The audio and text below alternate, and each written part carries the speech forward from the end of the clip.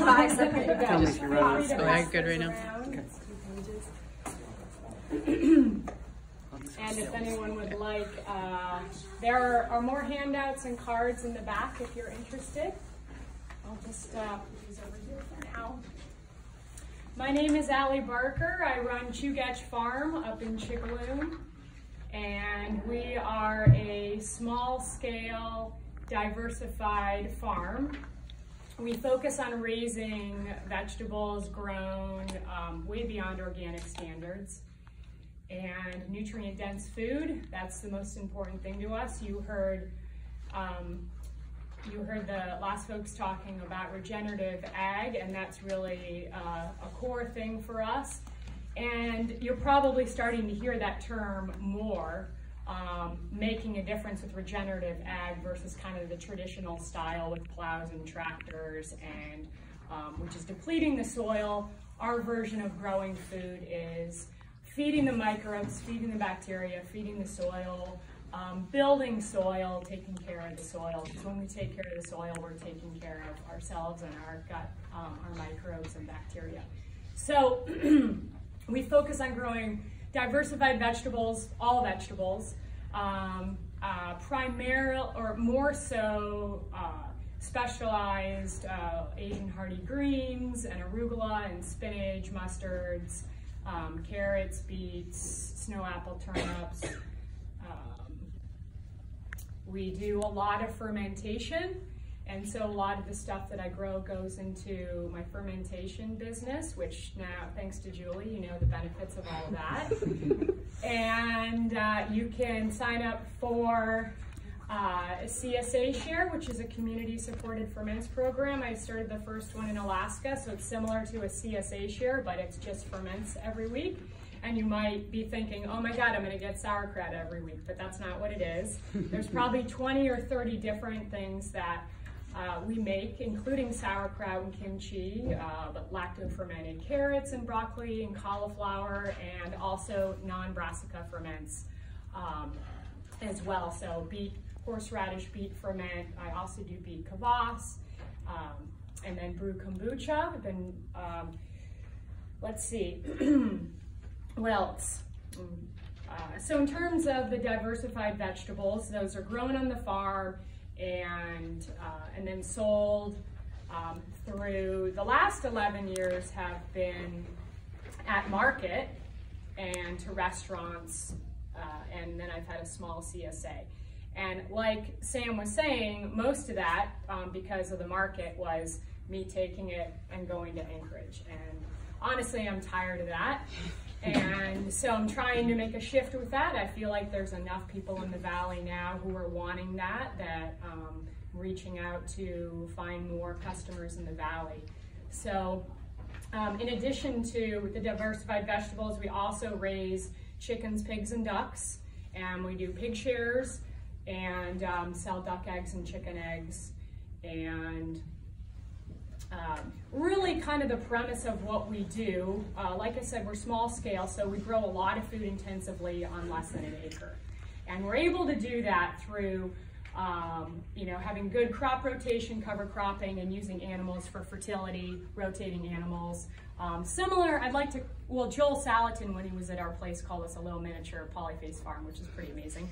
But we're trying to replicate, if you haven't heard of him, he's like one of my heroes, check out Polyphase Farms. He's really this leader, this guy who's pushing this regenerative ag movement, saying, with animals, our farms will survive, we can grow more food, we can be more productive, we can feed more people, and everything is healthier. It's that synergistic relationship between all of those things. So on a really small scale, it's what we're trying to do. The difference, what makes us unique, is that we are 100% off-grid. So everything we do is solar power and wood powered. So, and we don't use artificial lights and never have. So I'll need to run home to load the wood stoves in a little bit. But I know, Sarah's shaking her head. It's a little crazy, it is, yep. But it's also pretty exciting to kind of make these, we figured out these systems over the last 18 years. And yeah, it's pretty exciting. So we use traditional techniques, including fermentation and a root cellar to, that's the primary way that we store and put up food for the year. We don't have a refrigerator. We do have some freezers that run off of the solar system, but primarily the root cellar. And can you say about what's upcoming with your website? Yeah. So we also have other things, like I'm also an herbalist, and we use the sauna for drying herbs and curing plants in the fall and curing root crops. I do teach a little bit as well, and hopefully I'm going to get more into that. The big thing that we're changing, that we're shifting to, and if you got one of these handouts, you will see is we're currently, it's a really exciting transition for us. We're working with a company called Barn to Door and transitioning to an online marketing. So we will have an online store up probably in the next 2 weeks and a brand new website within 8 weeks.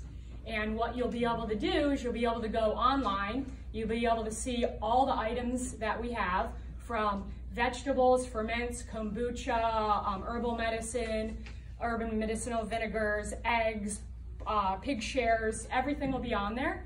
You'll be able to click what you want, purchase it, or pay at pickup, and then come to Palmer and have a pickup at 203 Kombucha Tuesday or Friday night from 5 to 6:30. That's it. So what we're trying to do is make it easy for you. And yeah, so we're looking for you all to spread the word to other people. So hopefully this works, and we can also reduce our carbon footprint by not going to Anchorage as much. So that's the big shift for us. The website's a little bare bones right now, but it will look pretty good in another month and a half or so. Yeah, and we'll send that out when those guys are live. And I just want to say, when Allie calls me up and she says, I've got carrot ferment, and I have the classic crowd, and I have some of this and some of that, and she's like, what do you want? I'm like, just bring it all. So even if there's a vegetable that you're not familiar with, just try it. I mean, there's recipes everywhere, and I mean, her stuff is just amazing. So yeah, definitely take advantage of that. Thank you. I would also say, kind of, and Jules kind of touched on this, you know, when it comes to ferments and that kind of stuff, it isn't, you don't need to eat a bowl of ferments. Like I tell people, like, find a ferment, like literally a forkful a day. Like, that's it. Mm-hmm. And so that really helps, because some people are like, I don't know, you know, and I'm like, you don't need to eat a lot, just a little bit every day. In fact, it's better if you start really slowly, because you're changing your gut microbiome. And most of the time I see that, like, you really have to do it slowly over time. That's a healthy way to do it. Otherwise you wipe everything out and have a couple of bad days in the bathroom. And you know, really all of this whole fermentation craze that you hear about everywhere, I mean, there's a lot of truth to it, really. And like, for me, it's changed my life. It's healed my gut. It's, you know, I'm a celiac. I had all these issues growing up with different things that Western medicine just totally missed.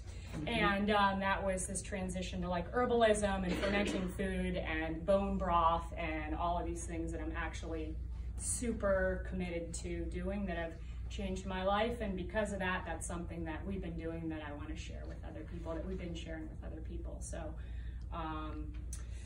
yeah, I don't know if there are any questions. I have one. Yes.